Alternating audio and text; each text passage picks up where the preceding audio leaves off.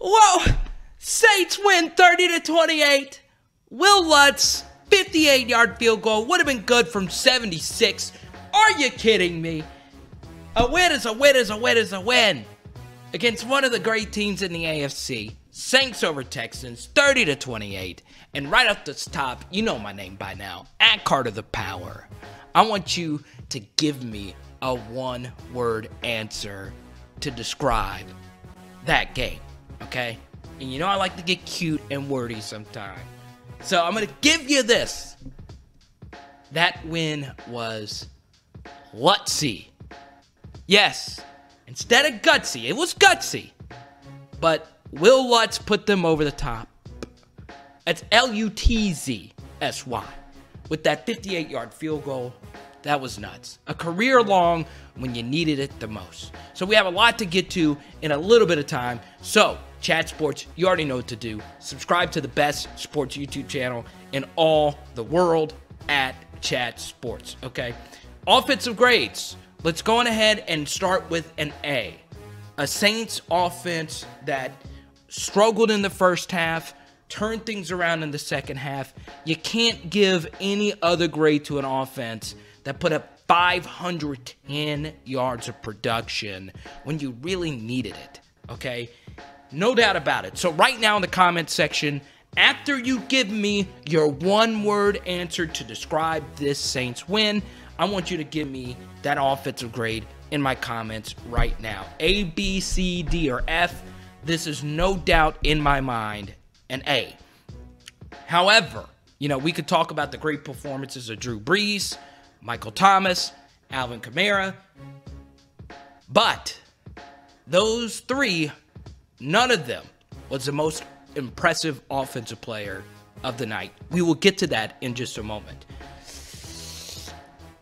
Now on to the defense. C+, okay?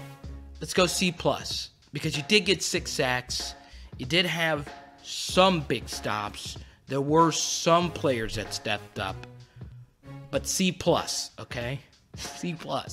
I know a lot of you have some more choice words that you said, especially on that Kenny Stills touchdown reception.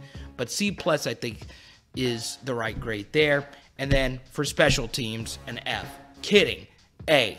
That's one of the best Saints special teams performances ever. Of course, the field goal was great. Thomas Morstead was pinning people back left and right. So I have to go with an A right there. Don't forget to subscribe to Chat Sports on YouTube right now. That's just go down on the video at Chat Sports and like them on Twitter. Follow at Chat Sports. So let's go through some individual offensive grades. Of course, we're going to evaluate Drew Brees, and immediately you think A. But what I'm going to do is I'm going to grade this as if Drew Brees would grade it. I think he would give himself a B-. Yes, his numbers ended up being very impressive. 32 of 43 for 370 yards and 2 TDs. However, an interception in the red zone is something experienced quarterbacks should never do. And the interception was a bad one. Threw it right to the Texans linebacker. It's not good. And I know Drew Brees would probably give himself a D, knowing how hard he works and how hard he is on himself. Alvin Kamara, you got to go with an A-. He's had far better games statistically, but goodness gracious, 13 carries for 97 yards. And on top of that, receiving the football, 7 catches for 72. He had that big slant route over the middle that was for a huge gain. Michael Thomas, you can even give him a similar grade, an A-. He's had bigger games statistically, but 10 catches for 123 against heavy coverage. Fantastic performance from can't guard Mike. So, both of them get A's, but it's time to unveil the true MVP of the Saints' offensive performance. I want you to think about this, okay? This, to me, is the most mind-blowing thing. It wasn't the crazy 58-yard field goal. It wasn't Deshaun Watson going off. It wasn't rookie Chauncey Gardner-Johnson with the roughing the kicker on the extra point, which was a good call, I hate to say. It wasn't that. There were so many crazy things. But the one thing that no one is talking about right now is that arguably the greatest defensive lineman of this era had this many tackles. This many tackles. J.J. Watt had 0 tackles. They didn't even mention his name on the broadcast, and he was healthy. That's how great the Saints' offensive line was. Now, some of you would say, oh, well, he's washed up. That's probably it. But Teron Armstead and that offensive line, that was the real MVP. The protection was immaculate. Drew Brees has played better games, as have all the other Saints offensive players. But that offensive line, with, by the way, a rookie center, his first game is a Monday Night Football game. I know the Texans are still recovering, losing Jadeveon Clowney. We could talk about that all we want, but only gave up 1 sack, and also on top of that, 7 yards rushing. That was the average yards per rush for that Saints offensive line. That is what you want to see. So, Saints offensive line, by far, was the MVP of the night and the most impressive performer, okay? Let's connect on Twitter, at Carter the Power, okay? I'm not going to lie to you, my tweets are not straight ahead. Breakdowns can get very deep. If you want to see all the checks that Drew Brees made at the line of scrimmage, I have a tweet for that. Go to at Carter the Power, because I want to break down this play just really quickly, okay?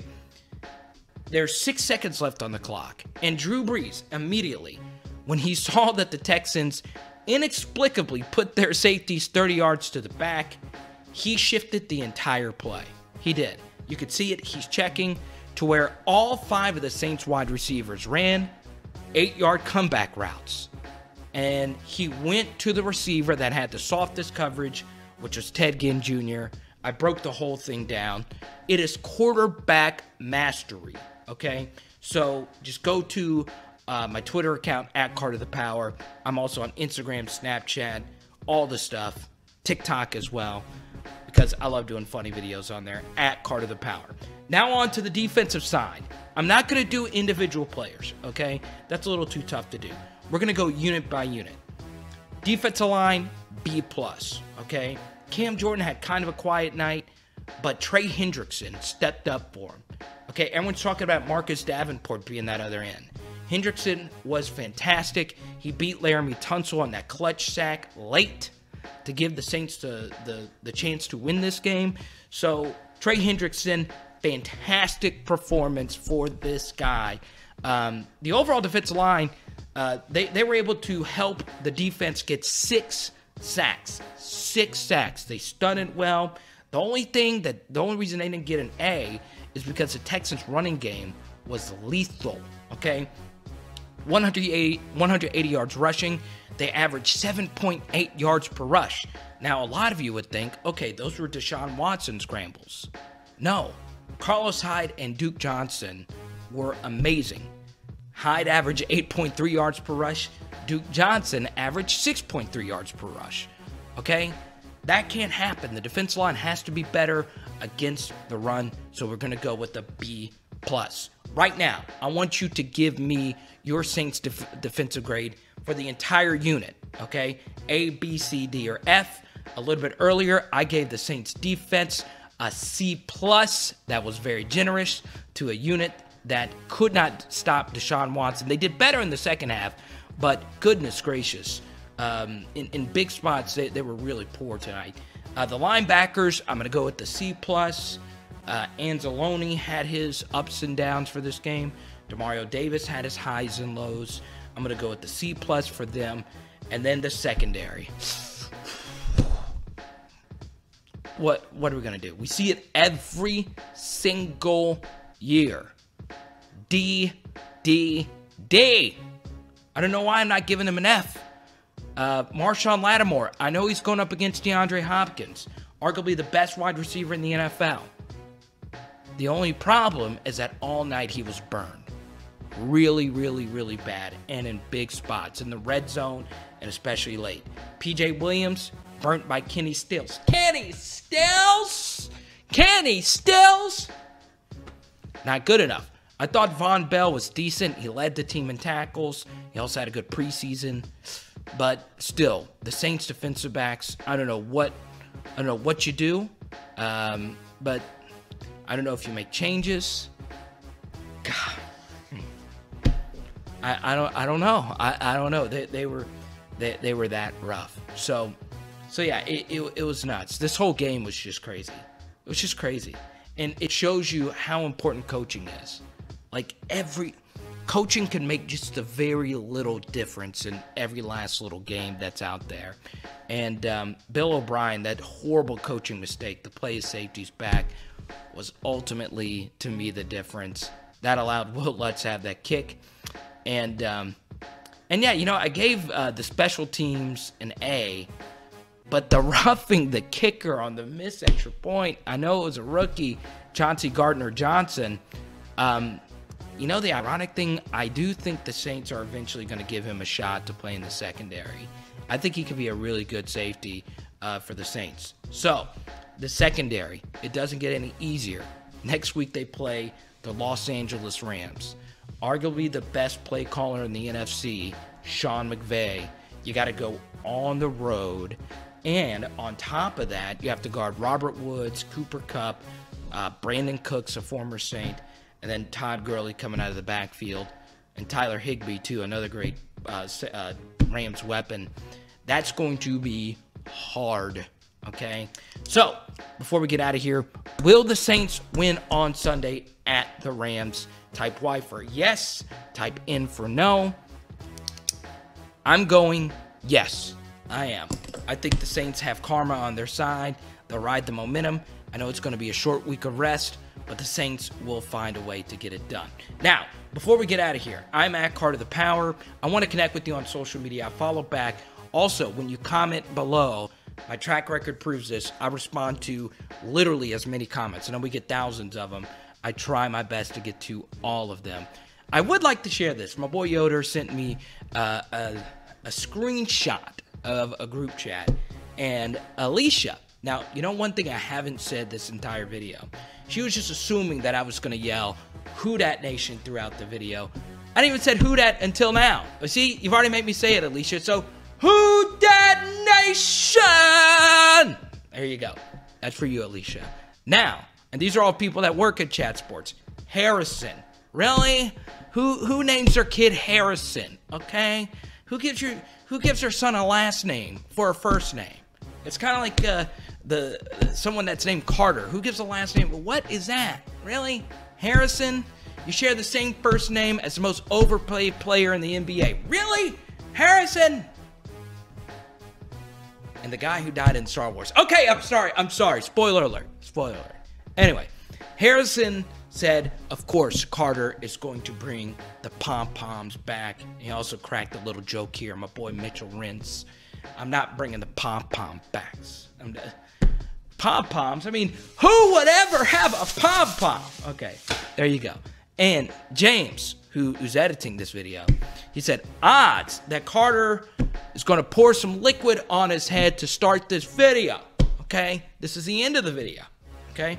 Not going to do it. Just because I'm out of water. There's a little right there. You get it? There you go. They all lost their bets. They were all betting on if I was going to do any of these things. So, there you go. Anyway, that was an inside joke. None of you probably are going to watch that. At Chat Sports on YouTube. I'm at Carter the Power. On to week 2. On to LA. Chat Sports, pay for me to go out to LA because I'll do it. See ya.